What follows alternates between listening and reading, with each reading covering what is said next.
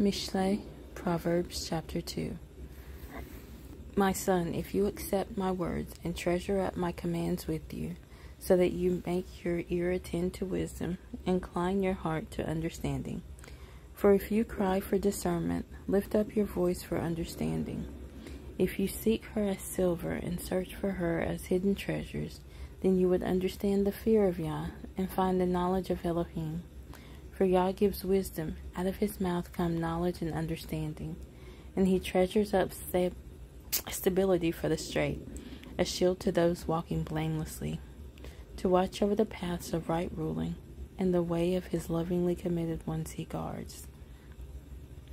Then you would understand righteousness and right ruling and straightness, every good path. For wisdom would enter your heart, and knowledge be pleasant to your being.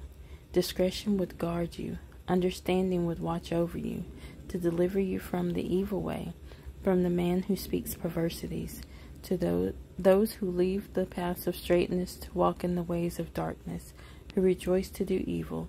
They delight in the perversities of evil, whose paths are crooked, and they are perverted in their ways, to deliver you from the strange woman, from the foreigner who flatters with her words, who forsakes the companion of her youth and has forgotten the covenant of her Elohim.